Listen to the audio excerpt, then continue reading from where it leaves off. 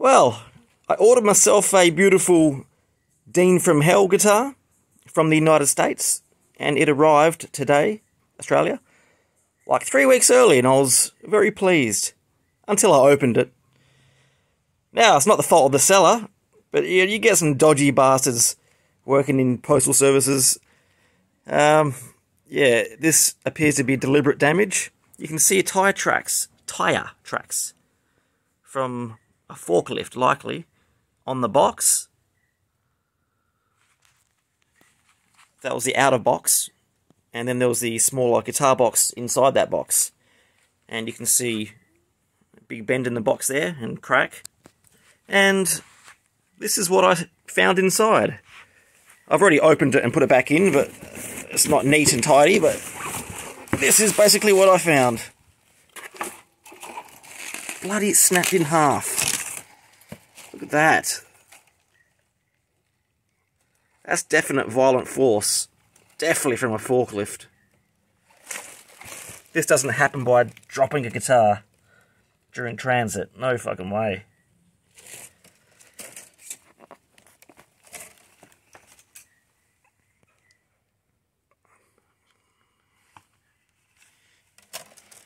I think it went from United States, Florida to Kentucky, then it went to like somewhere in China, then got shipped here. I've got a claim on eBay at the moment to get a full refund. They're trying to do a claim through the, the postal service insurance. But we'll see what happens. I better get a full refund for this. If I don't, I ain't ever buy another guitar from overseas, that's for sure. I was looking forward to reviewing this guitar today. Fuck. I bet this happened in China. Some little dick Chinaman that hates Aussies.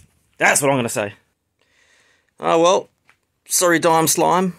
No friend for you. Now that I think about it, am I just cursed not to have a perfect condition ML? I bought the Dime Slime locally, but they don't have any more since the lawsuit. I can't get one in Australia anymore. The Dime Slime that I bought came with a hairline fracture that I didn't notice at first, but you can notice it on my video review. And then, after a couple of weeks, the crack got bigger and deeper. It doesn't affect the playability, but it still pisses me off. Then I get another Dean shipped to me that comes in 2 bloody pieces. I think I'm just not meant to have a nice perfect condition Dean ML Dimebag guitar. If I could buy one of these locally in Australia, believe me, I would. But I only found 2 available in the world, and I don't think they're going to be making them anymore.